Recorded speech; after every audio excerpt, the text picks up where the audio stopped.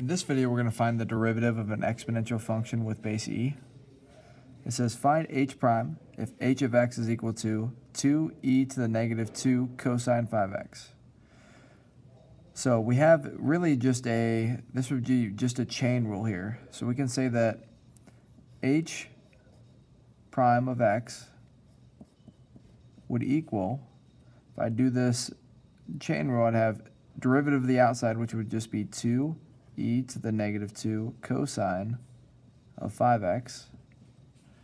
And the reason that stays the same is because the derivative of e to the x is itself.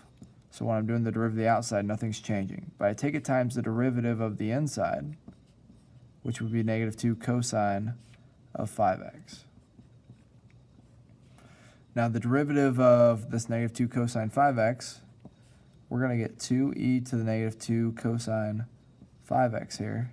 But I also have a chain rule right here. So I'm going to have times derivative of negative cosine. So the derivative of cosine is typically negative sine. So the derivative of negative cosine would actually just be sine. So we're going to say that this is 2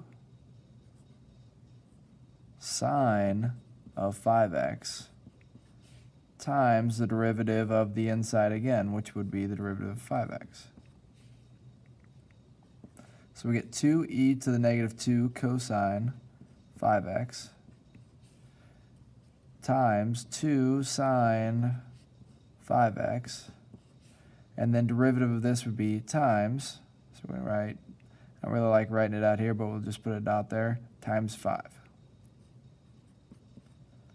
So if I take 2 times 2 times 5, I get 20, so I'm going to have 20, and then I have sine 5x, so I'm going to write that up front, sine 5x. And then there I'd have e to the negative 2 cosine of 5x. And that would be the derivative.